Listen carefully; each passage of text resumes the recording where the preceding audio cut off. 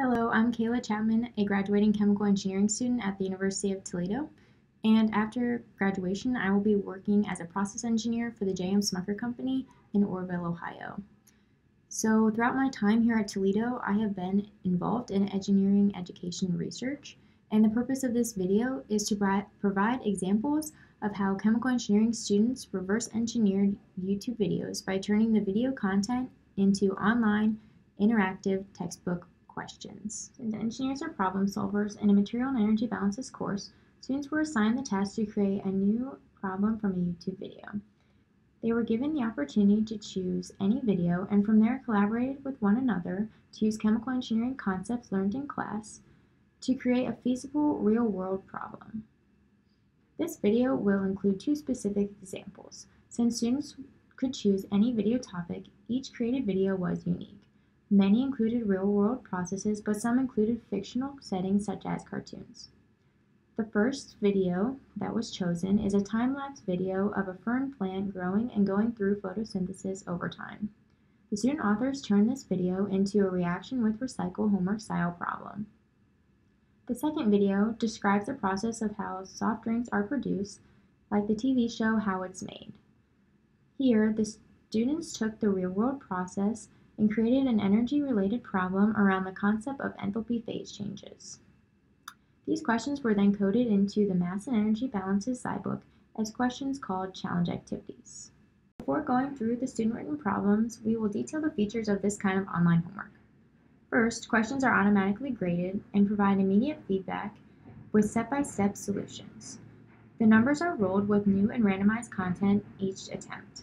Students have an unlimited number of attempts both before getting a question correct the first time as well as after subsequent attempts used for practice. Many question sets have a scaffolding design, which means that easier questions precede harder questions, and students cannot proceed to level 2 until level 1 is completed successfully. We have three question types: multiple choice, which have a finite number of answer choices; single numeric, which have an infinite number of answer choices for just one answer field; and multiple numeric, which is essentially single numeric with two or more answer fields. Numeric answers are graded within a few % tolerance. At this time, we have over 100 YouTube problems with over 700 problems within the zyBook. Now we will transition to the actual online interactive textbook to show these real examples of the YouTube problems that were reverse engineered into the problem statements. So up first is a problem called fern photosynthesis. Okay, so when students pull up the actual zyBook, they can click the link to the fern photosynthesis YouTube link and then press start. So as you can see, the actual problem statement is here, which I will read through. Jim has a pet fern. When the fern is healthiest, one plant produces 1.03 millimole of glucose per day. The plant can be modeled as a reactor. The reaction of interest combines carbon dioxide and water to make glucose and oxygen.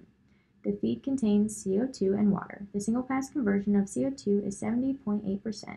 Calculate the following unknowns: extent of reaction, the component molar flow rate of carbon dioxide and of oxygen exiting the reactor.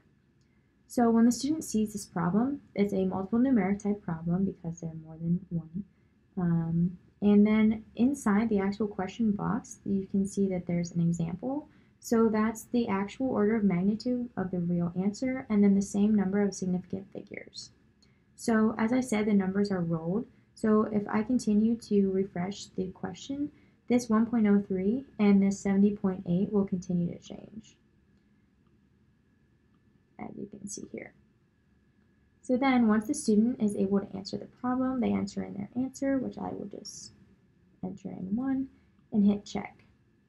So we got the question wrong, but then, as I said, there was a full step-by-step solution and following the process of the 12-step method. So we have our PFD, then the equations, and the actual answers that are requested.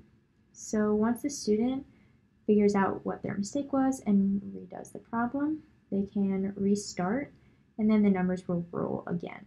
So once they complete it successfully, they can move to the second problem. So here is now a multiple choice question. So if we read now, the single pass conversion of CO2 decreases by 13%.